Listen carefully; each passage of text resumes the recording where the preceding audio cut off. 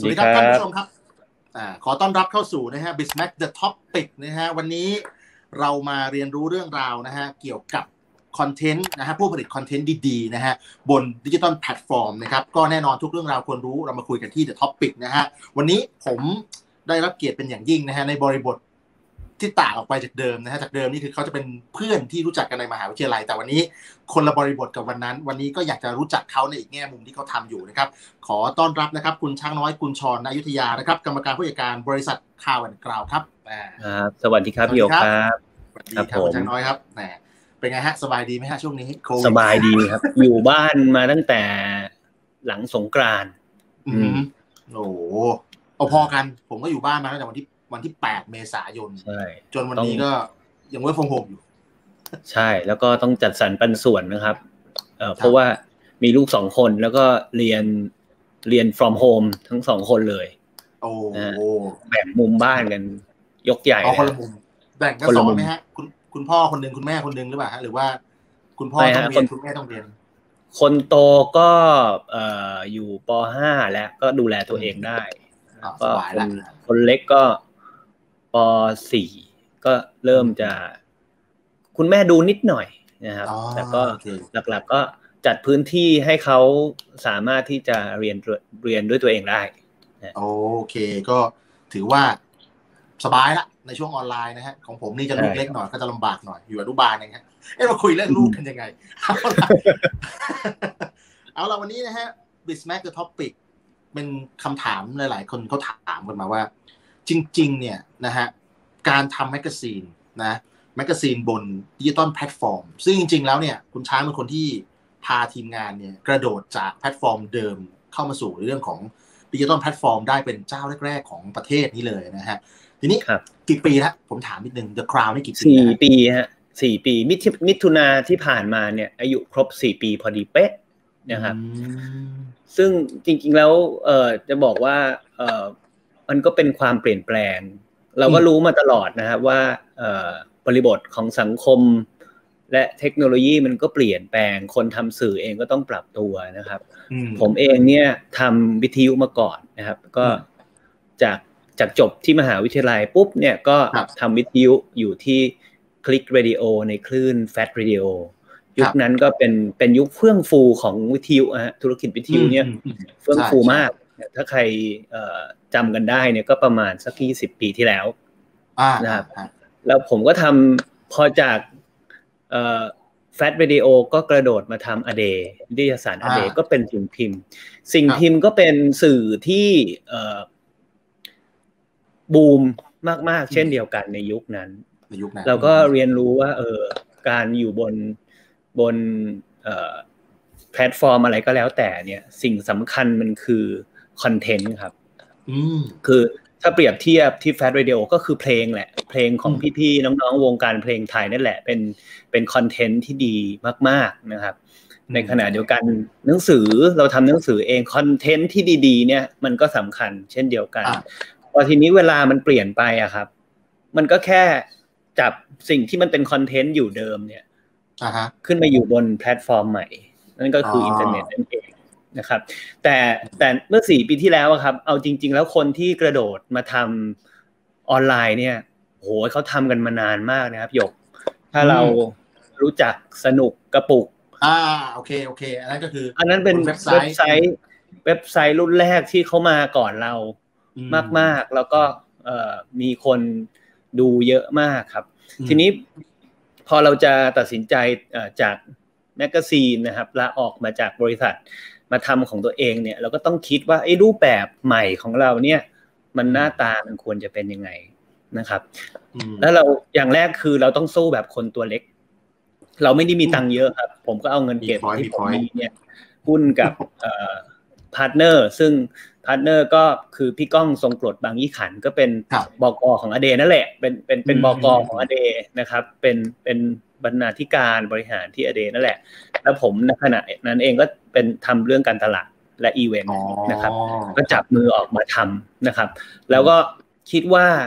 ไอ้รูปแบบใหม่ที่เราจะทำเนี่ยมันควรเป็นยังไงนะครับผลก็คือว่าเราจะทำสิ่งใหม่ที่คนอื่นไม่เคยทำนะครับบริษัท ผมอยากจะเล่าแบบเล่าจากชื่อบริษัทดีกว่าเพราะมันง่ายดีนะครับชื่อ Cloud&Ground นะครับ Cloud มันก็คือก้อนเมฆครับก้อนเมฆสามารถที่จะเคลื่อนไปที่ไหนก็ได้เปลี่ยน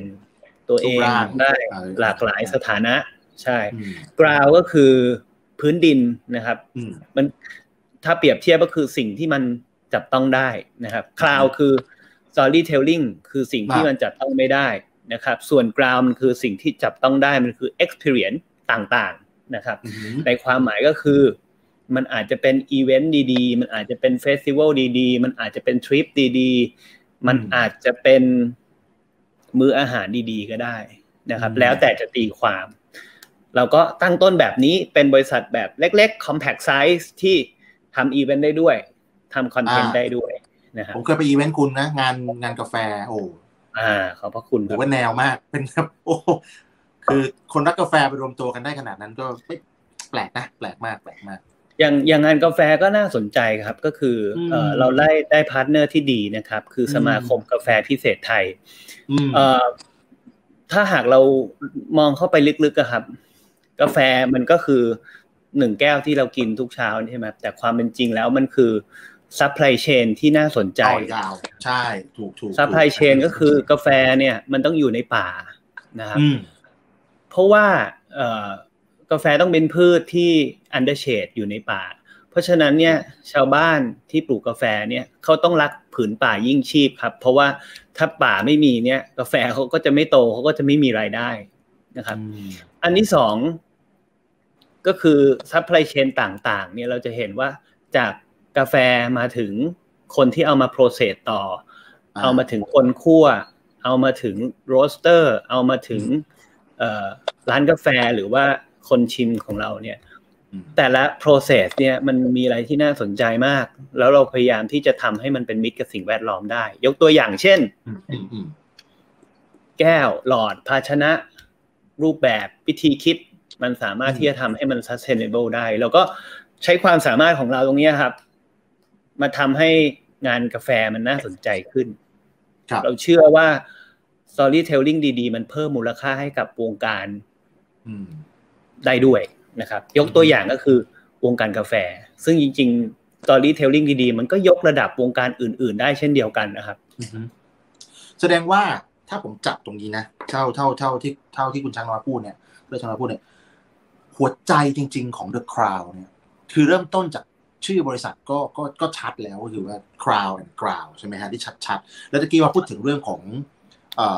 กาแฟจริงๆเรื่องนี้เนี่ยก็เป็นเรื่องที่ทางเราพูดมาตั้งแต่ต้นก็คือเรื่องของคอนเทนต์ซึ่งมี storytelling ที่ตอบโจทย์คือไม่จำเป็นจะต้องเป็นเรื่องของเขาเรียกว่าอะไรไม่จำเป็นต้องเรื่องของแมสมากนะอันนี้จริงๆแล้วเนี่ยอันนี้หัวใจจริงๆของ The Crown เนี่ยคือเรื่องราวพวกนี้หรือเปล่าหรือว่าชางน้อยสามารถที่จะจำกัดได้ไหมฮะว่าคำจำกัดความของ The Crown เนี่ย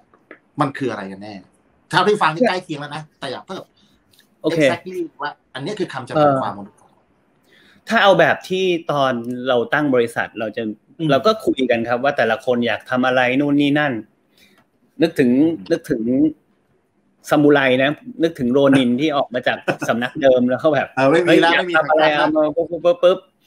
แล้วก็สกัดออกมาเป็น3คำนะก็คือ local คือเราเชื่อว่าประเทศไทยไม่ใช่กรุงเทพนะครับสิ่งดีๆในประเทศไทยมันมีเยอะมากที่เชียงใหม่ก็มีที่พิจิตรก็มีเมื่อกี้คุณหยกบอกมีแข่งเรือที่พิจิตรมีมันมีเยอะครับในประเทศไทยมันมีของที่ดีเยอะแต่คนไม่ค่อยเล่าเยอะแยะใช่มีเรื่องให้เล่าเยอะแยะcreative culture การเล่าเรื่อง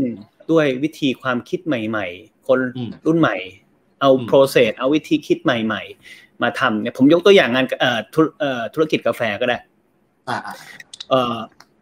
ธุรกิจกาแฟเดิมทีเขาก็ทำแบบที่เขาทำเนี่ยแต่ว่าหลังๆเนี่ยจะมีคนรุ่นใหม่หรือว่าแม้กระทั่งมีพี่ๆน้องๆชาวต่างชาติเนี่ยเอา process เอาวิธีคิดใหม่ๆมามันก็ทำให้ value ของกาแฟมันเพิ่มมากขึ้นได้นะครับนี่ก็เป็นตัวอย่างอันนี้คือcreative culture นะครับมันคำว่า creative มันไม่ได้จำกัดที่วงการออกแบบด้วยนะวงการแพทย์ วงการอะไรทุกวงการครับสุดท้ายก็คือ better living คือคอนเทนต์ที่เราทำออกมาครับไม่ว่าจะเป็นคอนเทนต์ไทยหรือเป็นคอนเทนต์ต่างประเทศก็ดีเนี่ยมันต้องเป็นคอนเทนต์ที่ทำให้ชีวิตความเป็นอยู่ของคนไทยดีขึ้นที่ผ่านมาเนี่ยเรามีคอนเทนต์จากต่างประเทศเยอะมากนะครับเนื่องจากเรามีนักเขียนที่ชื่นชอบเดอะคลาวด์เนี่ยอยู่ทั่วโลกเลยที่ญี่ปุ่นก็มีที่อังกฤษก็มีหลังบ้านเราจะเห็นเลยนะครับข้อมูล Big Data เราจะเห็นว่าคนอ่านเดอะคลาวด์เนี่ยมาจากทั่วโลกแล้วเขียนบทความเข้ามาแต่บทความที่เขาส่งเข้ามาที่เป็นเรื่องราวของต่างประเทศเนี่ยอย่างน้อยที่สุดต้องมาอินสไปร์คนไทยครับผมยกตัวอย่างอันนึงที่ผ่านมาเนี่ยเราเห็นการลงทะเบียนเยอะมากนะลงทะเบียนนู่นนี่นั่นนะแอปพร้อมแอปอะไรหลายแอปมากครับเยอะไปหมดผมก็ยกตัวอย่างว่ามันมีเว็บไซต์อันนึงของอังกฤษซึ่งมีไซต์แมปที่ดีมากแล้วได้รางวัลที่ทั้งโลกให้การยอมรับเข้าไปที่เดียวสามารถจะรู้ได้ทุกอย่างเกี่ยวกับบริการที่ประชาชนควรจะรู้อะไรอย่างเงี้ยครับนี่เป็นตัวอย่างว่าทำไมเราถึงทำเรื่องต่างทำไมถึงมีเรื่องต่างประเทศด้วยเพราะเรื่องต่างประเทศบางเรื่องมันก็มาอินสไปร์วิธีคิดของคนไทยอย่างเราด้วยนะครับเผื่อว่ามีคนที่ทำงานอยู่ในวงในและจะเอาแนวคิดนี้ไปใช้ก็เป็นประโยชน์นะครับเนี่ยแหละตอนแรกที่เราคิดมาก็คือlocal creative culture better living ซึ่งผมคิดว่ามันยังไม่มีใครแตะเรื่องนี้นะครับใน4 ปีที่แล้วพอทำไปเนี่ยเฮ้ยมันก็มากกว่าเรื่องที่เราพูดแล้วมันก็มีหลายเรื่องที่น่าสนใจนะเช่นเรื่องประวัติศาสตร์ก็น่าสนใจเรื่องมีอีกหลายเรื่องที่น่าสนใจครับ All these niggas just wanna be a mini me. All these niggas just wanna be a mini me. All these niggas just wanna be a mini me.